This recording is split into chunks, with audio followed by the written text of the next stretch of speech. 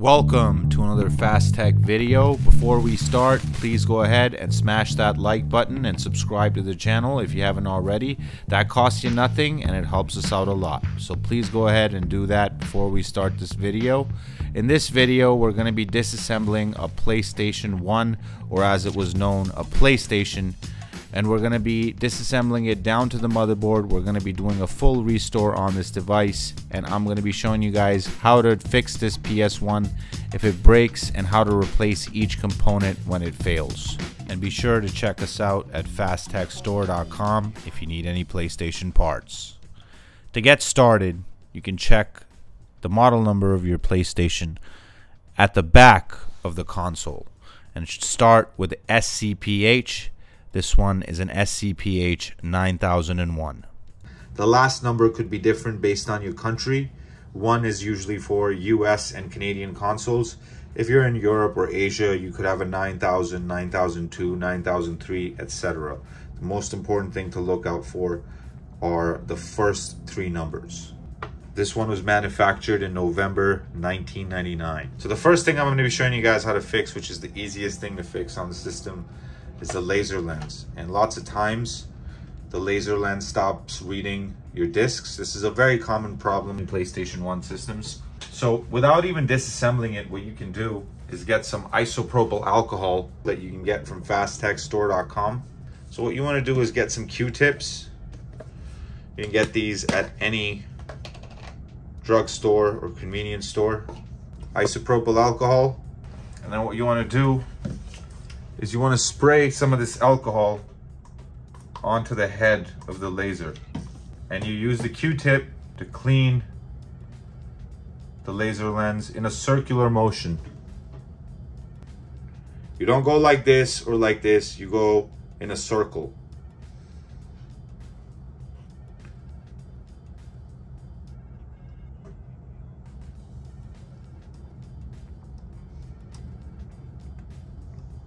Lots of times that is going to fix your problem. You'll notice that the laser lens moves around a little bit, and that's completely normal.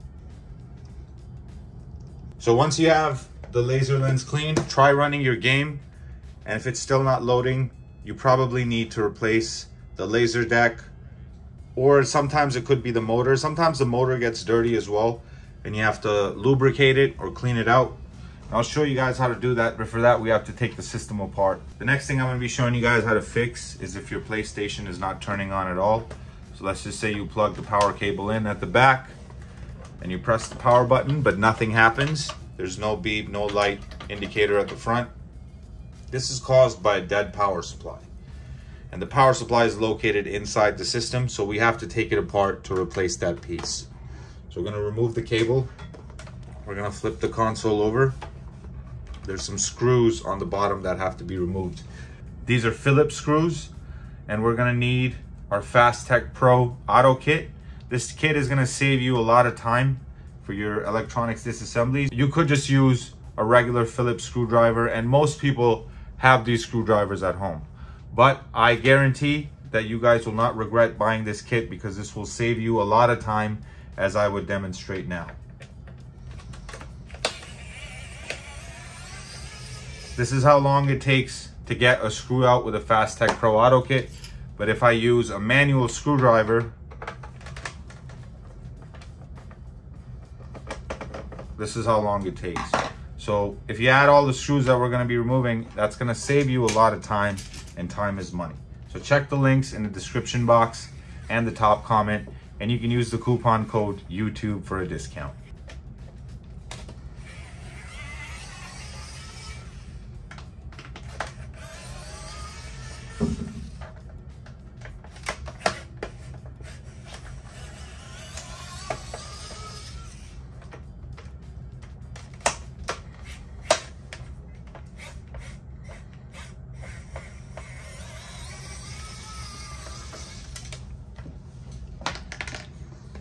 Once you have the screws out, there's 6 of them.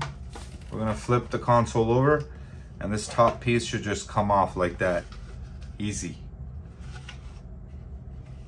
And that's the cover that holds the power button, the eject or open button in this case, which opens up the disc tray, and the reset button. As you can see, it's kind of dusty in here, which is understandable for a system that's older than most of you watching this video. So the next thing I'm going to be showing you guys how to replace is the power supply. As I mentioned earlier, if your system's not turning on, it's this component right here that's most likely the culprit of the issue. Now, if you recently plugged your system in, you want to be very careful touching any of these components, because these components do hold a charge even after the power supply is disconnected. As you can see, this is where the power cable goes in, and this is the unit that supplies clean power to the motherboard. So to remove the power supply and fix the no power issue, there's a couple of screws here that we're going to have to remove. Also Phillips screws.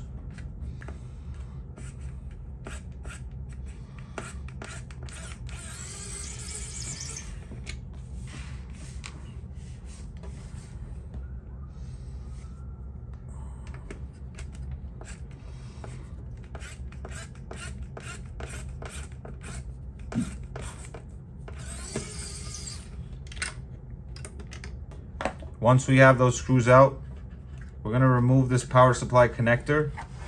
There's two parts to this connector, okay? One side is in the power supply, and there's another side that's just a wire. So we're going to grab the wire side of the connector, and we're going to lift up the connector like that. Easy.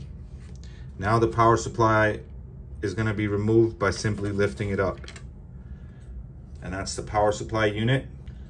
And as I mentioned earlier, if you have a failed power supply, you need to replace it. If you have no power, the PlayStation is not turning on at all, no beep, no light at the front, that means you need to replace this component. And this is the power supply right here. As far as I know, this is the only indication of a model number on this power supply.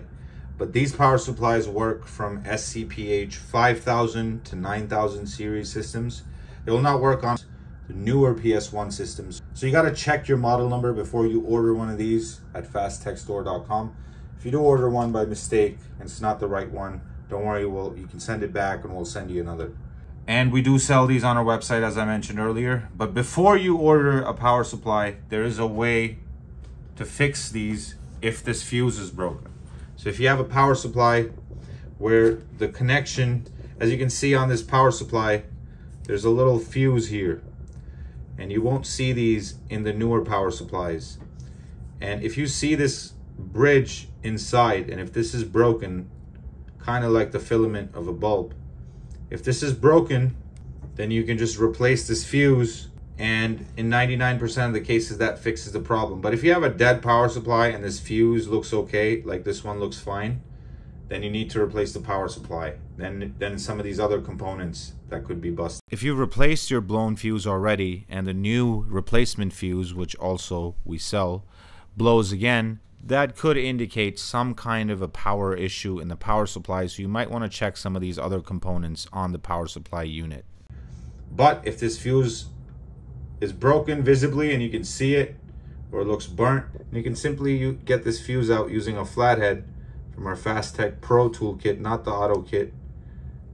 And you just lift up the fuse like that. Get it out of its cradle and replace it with a new fuse. We also sell these fuses on our website as well at fasttechstore.com. But as you can see, that this one looks fine. The wire running in between these 2 points looks intact. So there's nothing wrong with that fuse. So to put it back in, you simply push it back in place like that. Super easy. These are found in old Sony electronics from the late 90s to the early 2000s. I remember one of the first CRT TVs our family ever owned, it had a big UK plug on it with one of these fuses inside. And a lot of the Sony devices, even on the inside, had these fuses.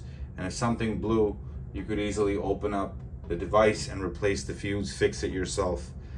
But it seems like that DIY culture that we used to have in the late 90s and early 2000s, that seems to be going away. So much so to a point where manufacturers won't even sell you certain components because they don't want you to fix these devices yourself. What a far cry from where we were back then. But anyways, I digress. Let's move on. Next thing I'm going to show you guys how to remove is also a very common point of failure in these PlayStation 1 systems. It's the laser lens. And there's a motor and lens assembly that we can remove. There's a ribbon cable here that we can simply lift out like that.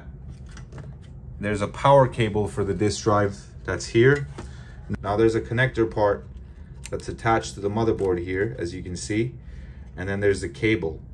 And a lot of people, when they try to pull the cable out, they pull the connector out as well.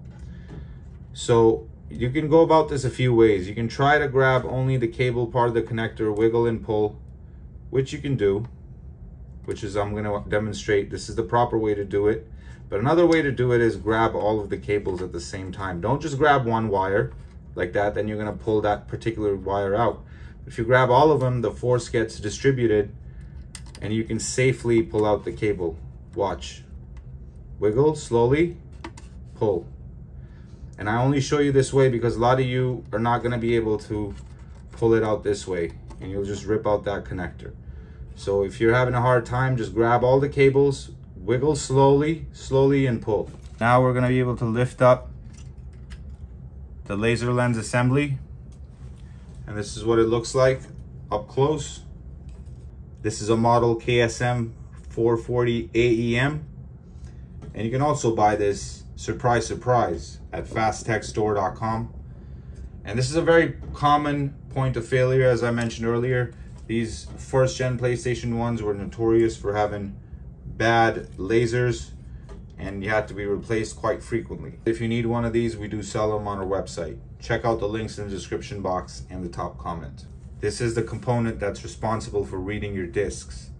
So if your game discs are not loading anymore and you're stuck on that Sony screen, or you're stuck on a particular part of a game but that game disc works fine on other consoles, you need to replace this component. Lots of times cleaning the laser, as I showed you earlier in the video, fixes the problem. And other times you got to lubricate the motor or clean out the motor. That sometimes also helps. But if all else fails, you need to replace this component. Now I'm going to get the power supply cable out of the way. There's like a little connector here that you can pinch and lift up like this. It's like a little plastic piece. Comes out easy. You can just go ahead and get this cable out of the way. Now I'm going to remove the memory card and the controller ports. There's a ribbon cable that runs here to the board. We can lift it up by grabbing the cable from here and just pulling it up like that. There's 2 Phillips screws here and here that have to be removed.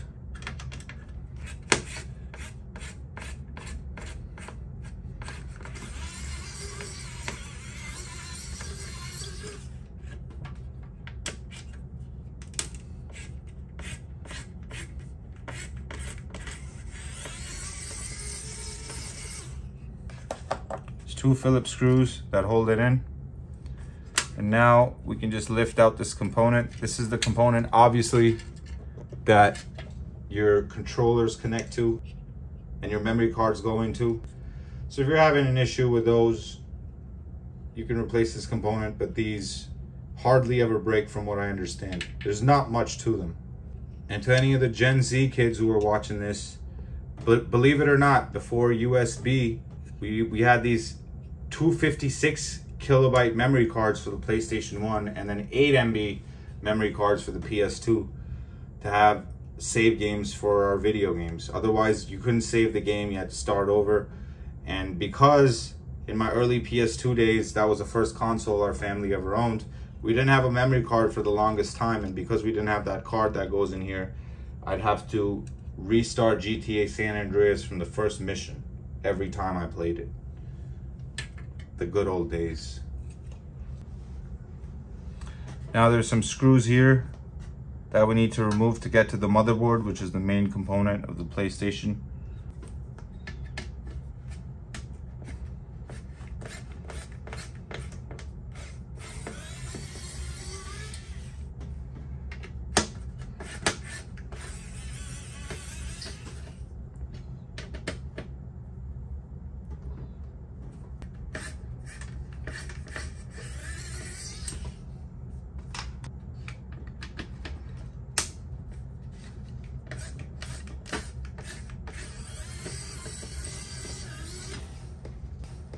once that last screw is out, we're gonna lift up this piece,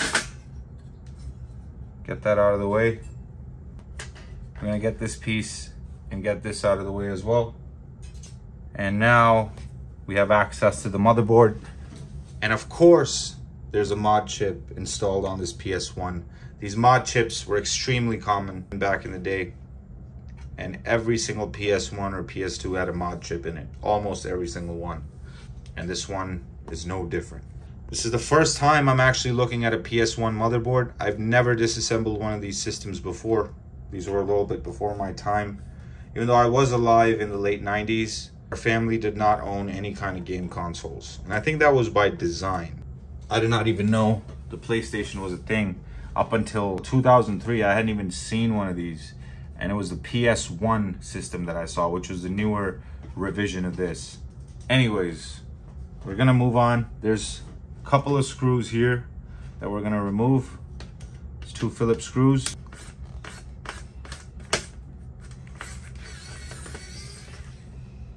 And these are all the same size screws, so you don't have to worry about mixing them up.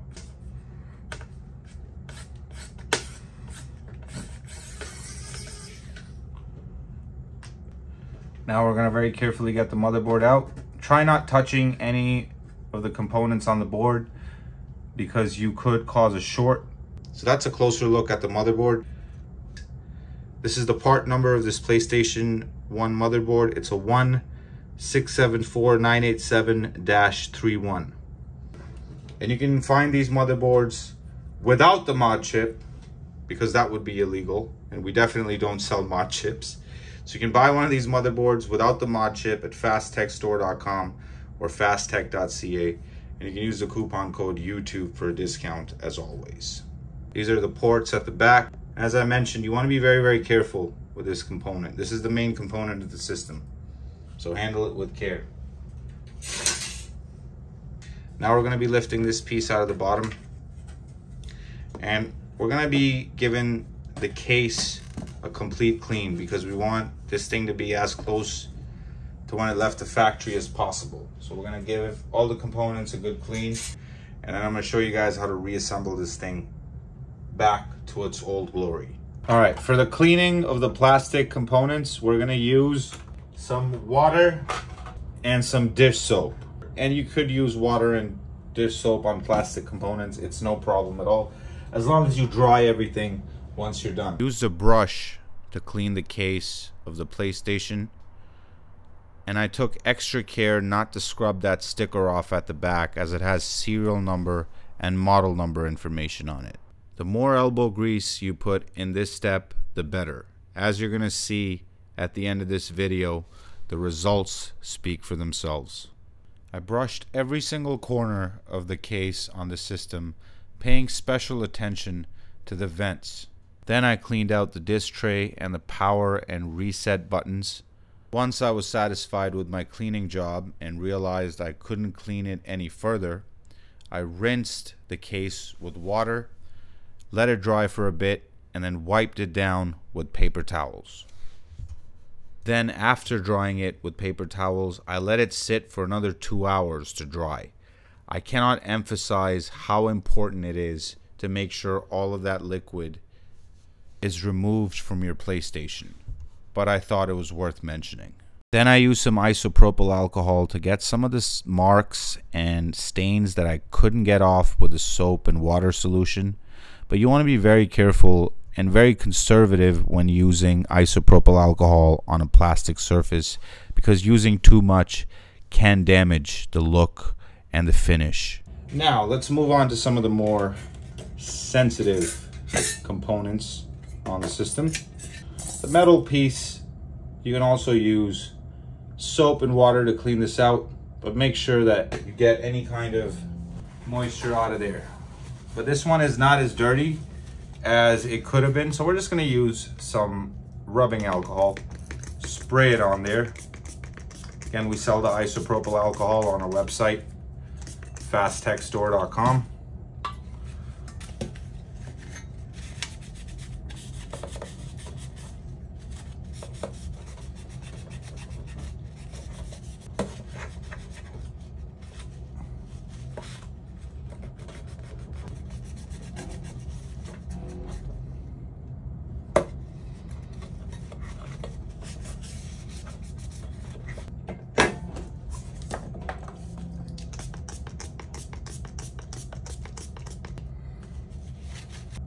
Now, one of the only components I would recommend that you leave alone when it comes to cleaning, especially when it looks like this, it doesn't look that bad.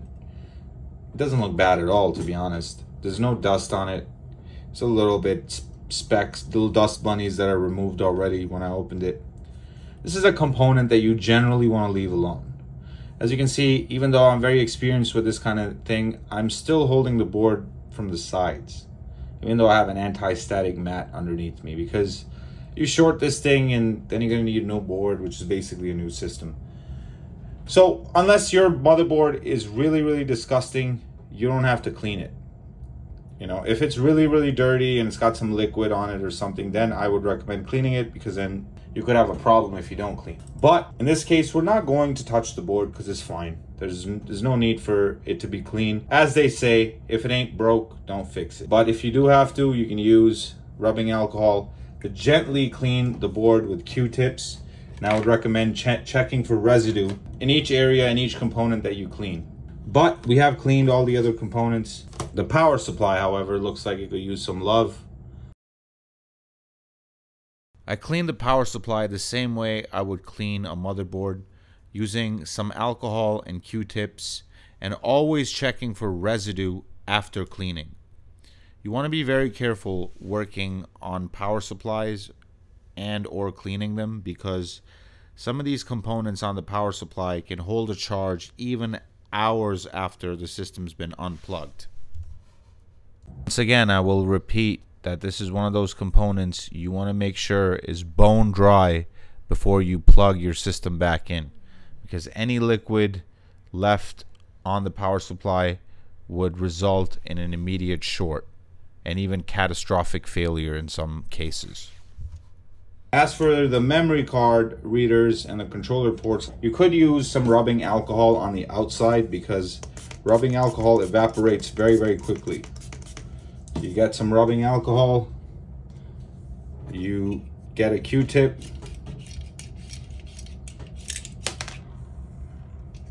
oh, it's just a screw that fell out. You wipe the surface of the memory card slots, wipe it down. You can see, and you can see there's dirt coming off of it. So there is gunk and stuff on the surface of it, which will cause discoloration. So yeah, just go over it with Q-tip and alcohol only on this component. No water, never any water on these components.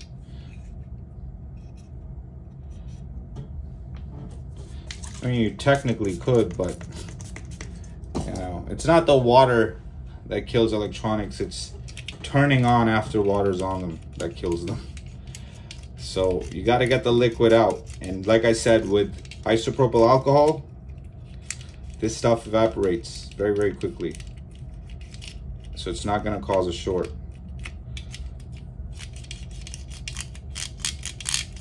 Let's get in there, give it some tough love. As you can see, the left one looks much cleaner than the right one. So we're gonna spray a little bit more and let it sit for a couple of seconds. Now that I've let it sit, I'm gonna grab two Q-tips and like really get in there. Use extra pressure, force, not too much. You don't wanna break the spring door. Like really get in there, man. Now for the laser lens, I already showed you guys in the beginning of the video how to clean the head with a Q-tip. And what you do is you get some alcohol on the lens. I'll do it one more time for the people who skipped the first half of the video. You put some alcohol on it and you go in a circular motion. Not like this, not like this either. You go like this in a circular motion. Get the laser lens cleaned. Once that's done, you get some alcohol on the sides, wipe it down with a Q-tip. As you can see, but just by looking at it, you might not think that it was that dirty. It's black plastic, and dust does not show that well on black plastic, but it's there.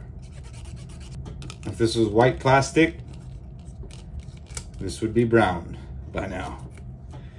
The only component I wasn't fully satisfied with in terms of how clean it looks is this part right here.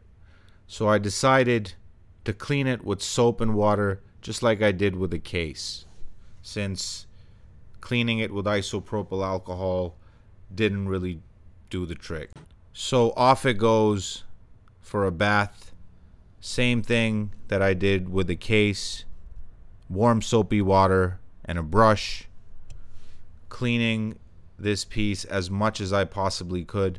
There were some small spots that were still left over, but I suspect that's either heat damage or corrosion. And it goes without saying that I made sure that this piece was extra dry before I put it back in the system, because this is a component that directly touches the motherboard. This is as good as I was able to get it. Won't get any cleaner than this. I suspect some of this is just corrosion and some of these are heat burns, which I don't know if it's a heat burn because PS1s don't run that hot. As you guys noticed, there was no fan in this system. The entire system is passively cooled. So I would imagine it's just some kind of corrosion or discoloring on the metal, but no one's gonna look at this anyways. Still an improvement from where it was before. Now we're gonna start reassembling the device. This piece goes on first.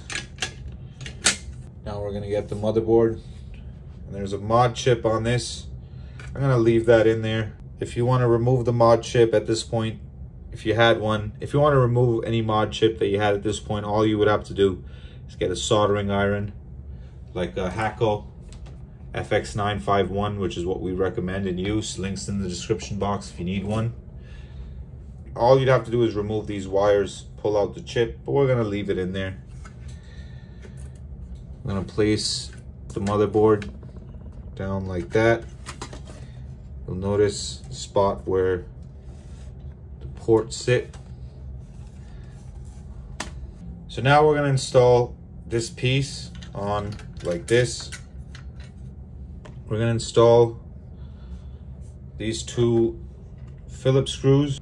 One of them goes in here.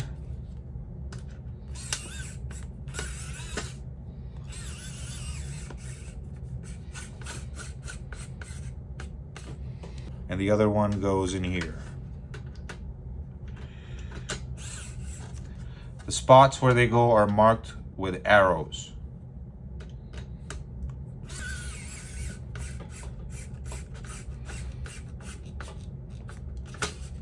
They're marked with arrows, and that's one of the good things about Sony components, is they have arrows on where the screws go, even to this day. Now we're gonna install this piece on, and it goes on here.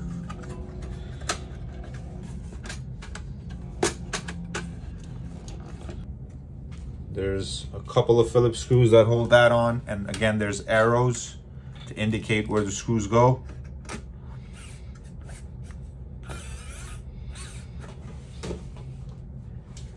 Looks like I'm running low on charge on my Fastech Pro Auto kit, but one of the great things about this kit is that it's fully rechargeable. So I can plug it in and it's gonna recharge as I'm working.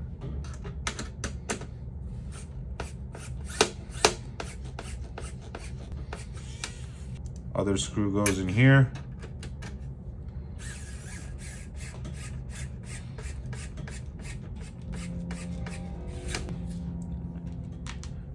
One of them goes in here. Again, another arrow to show you where it goes.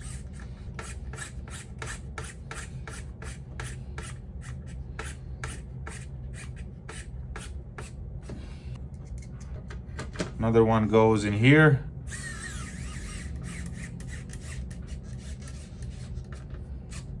Now we're going to install the memory card and the controller ports. I'm going to sit it down like this. There's the cable, this ribbon cable that needs to be connected. And line up the connectors, just push it down. And the two Phillips screws, one of them goes in here and the other one goes in here. At this point, we're going to reinstall the screws for the memory card adapter and the controller ports. What's great about disassembling a PlayStation or some of the older systems like a Nintendo NES is the fact that all the screws are the same size. Now we're going to install the laser lens assembly. There's these 3 mounting points that it goes on, and they're here on the laser assembly. We're going to line it up. We're going to line up the points here, another one here on this side like that, and then there's another one on this side that's going to automatically line up. This one I believe goes under the disk drive, so does this one, and then we're going to plug the cable in here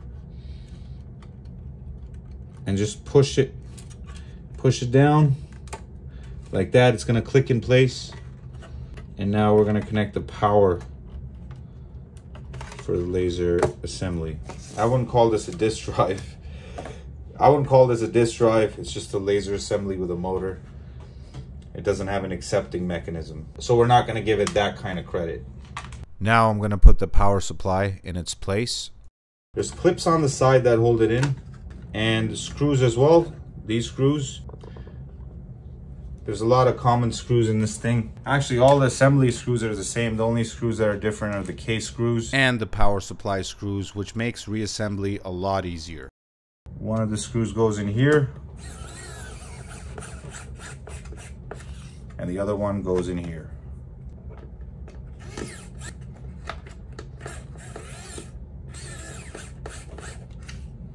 And these power supplies are voltage specific.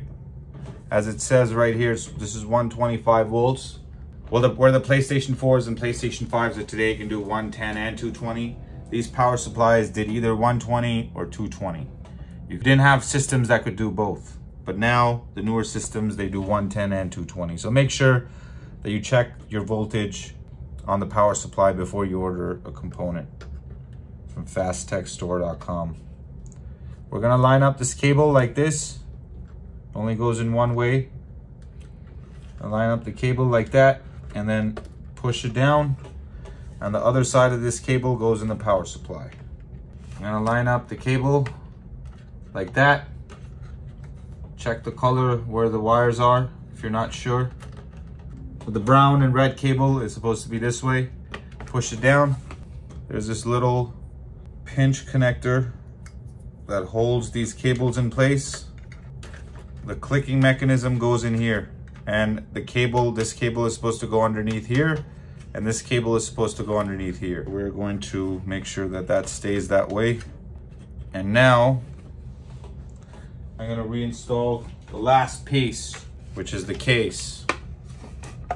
We're going to line it up from the front and the back, rotate the console, and then we're going to install these Phillips screws, the last screws that remain.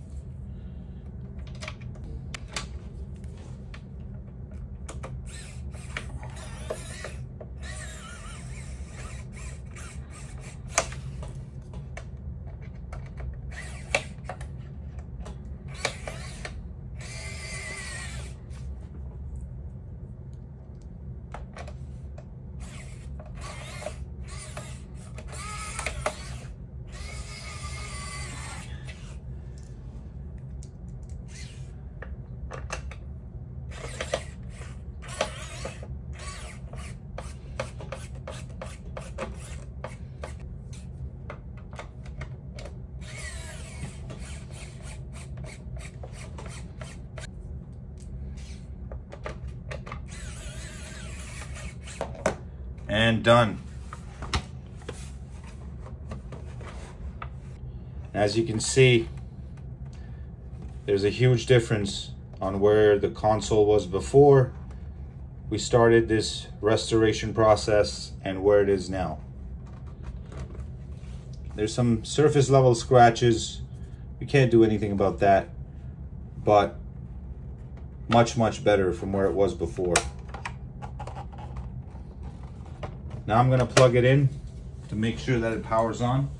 I do not have any PlayStation 1 game discs, so I can't test the disk drive, even though that is the thing that is most commonly broken on these.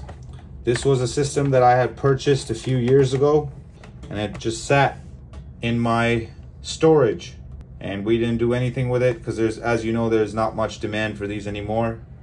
But I'm glad I was able to bring this little thing back to life. As you can see, the power light's on. You can't hear any fan kicking because these systems, believe it or not, had no fan. As you saw in this video, these systems were passively cooled without any kind of a heat sink even, or some kind of a big component to cool the system. The frame of the system, this component and this component helps with the cooling, but that's about it. So that looks like a successful restore job from Fast Tech.